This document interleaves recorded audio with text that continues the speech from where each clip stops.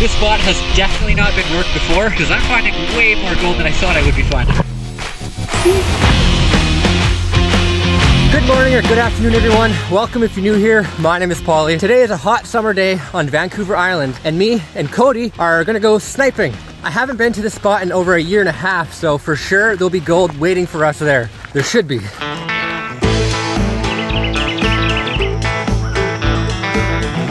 This tickles. What a beautiful place. Look at that leaf. How majestic. Watch this.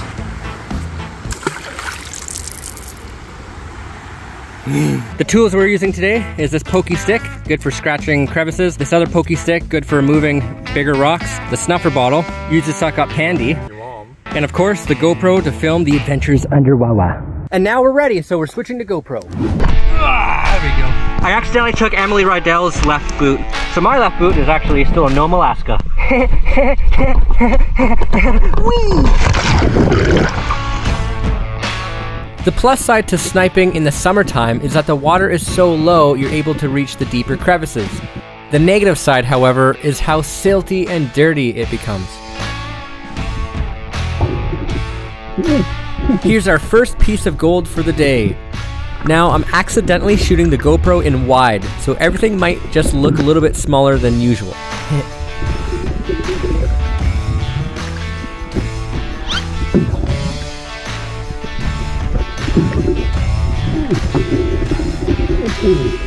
I think I was pretty fortunate to find a pocket full of little pieces of gold, especially as my first spot that I went to.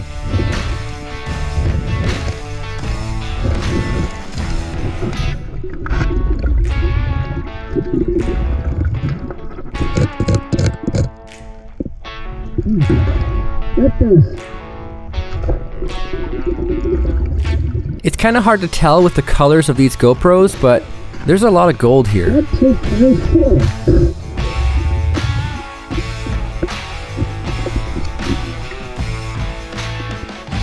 This is another reason why I just love this spot. Gold keeps showing up year after year, so I keep showing up. There's that little pocket. There must be like 15 little pieces in there and then 2 nice ones.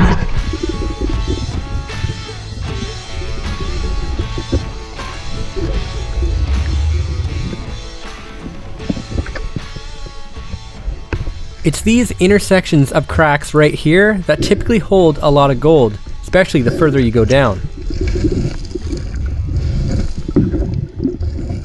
Just keep swimming, just keep swimming, just keep swimming.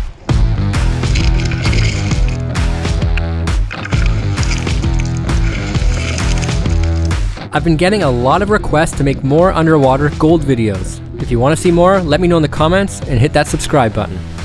This stuff is called hard pack. It's gravel that's been sitting for so long that it almost turns into concrete. There'll be gold in it, but more importantly, there will be gold underneath it.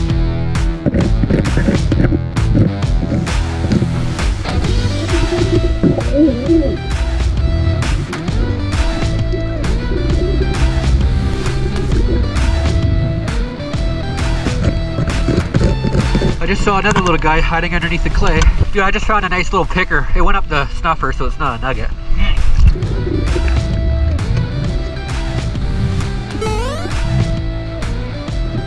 Anytime you see lead, you want to take that out of the river too. When you're working with clay underwater, it's important to be very patient because there's going to be some times where you're just going to wait at least 4 decades until the smoke clears.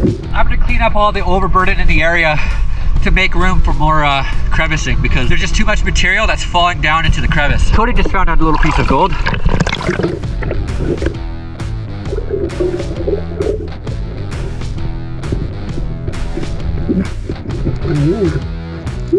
That's a nice looking crevice.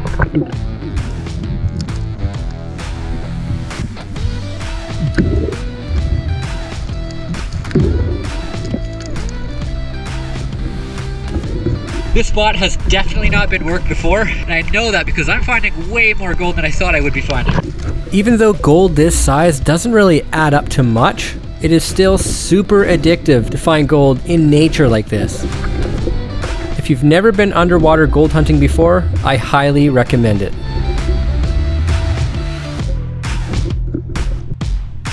How you doing?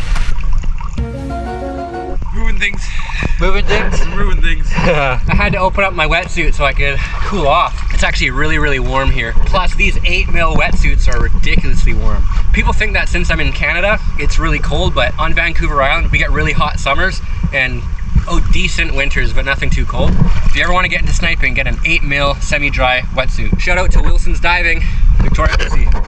I'm predicting there's gonna be a couple pieces of gold under this little rock here. Right here, we got a wild Cody croc waiting for the right time to snuff for the gold.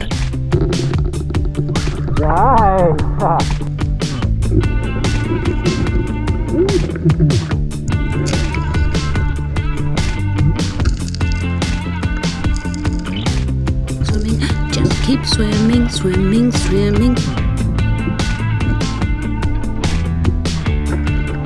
I found this thin crack here, and after spending a lot of time trying to clear out the rocks, I found one little piece of candy.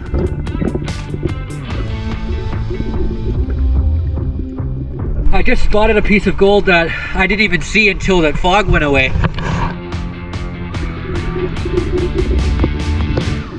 Ooh, a piece of candy.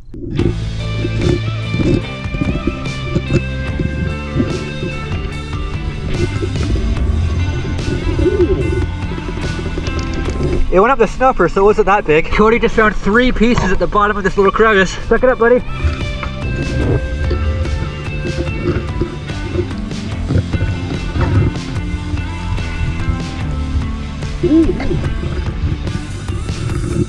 This little guy is stuck.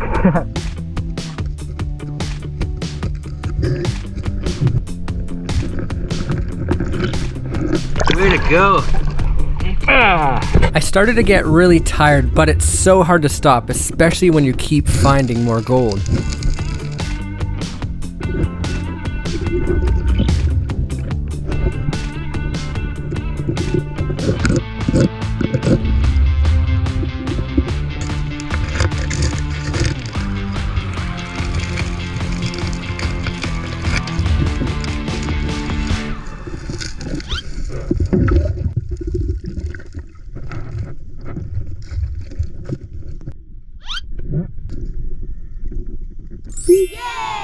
After messing around for just a little bit longer, I decided, you know what? That's it for Pauly. So that's it for me. I'm already exhausted. It's only been a couple hours, but I think we did really well. So I'm gonna get out of my wetsuit and I'll take a look at the gold that we found. So I'm out of the wetsuit now, obviously, and it is a really nice day, but it's even better because I found a lot more gold than I thought I would. So let's go have a look. First, let's check out Cody's pan. Ugh. Hey, my signature's on there. Huh. Oh, that's not bad. Look at that. Not tea-bag. Not tea-bag. I really like the gold here. It's always so yellow, nice and shiny. How much weight do you think that is? Enough to keep me going. Perfect. All right, now to the little pen. Don't be deceived, it's how you use it. All right, here we go. Look at that. I got some lead pellets in there. It's always good to take those out of the river. And then you got the beautiful yellow candy. I'm gonna say that's probably, I'm usually wrong, 4 ounces? No, honestly, probably about 1.5 grams, maybe 2 grams. I don't know. So here's the gold all dried up. Doesn't look too bad. I'm actually really happy with that. I really, really do like this spot. Unfortunately, no big nuggets today, but maybe next time. Let's put it on the scale.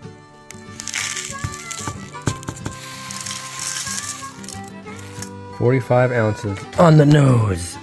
Wow, actually 2 grams on the nose. Very rare you get a solid number. Cool. So 2 grams of gold isn't bad. However, if you were to calculate that in dollar form, it's around $120-ish. So luckily I don't do this for the gold value. However, I have found over $1,000 worth of gold before in a single day, but those days are kind of rare. Anyways, that is it for this video. If you enjoyed it, chances are you're going to enjoy what I've previously posted and what's coming in the future. So please don't hesitate to hit that subscribe button to follow my adventures even further. I'm also on Instagram, Facebook, TikTok, and Patreon if you guys want to see some exclusive content. Thank you for watching. Thank you so much for your support. And until the next one, black screen with logo.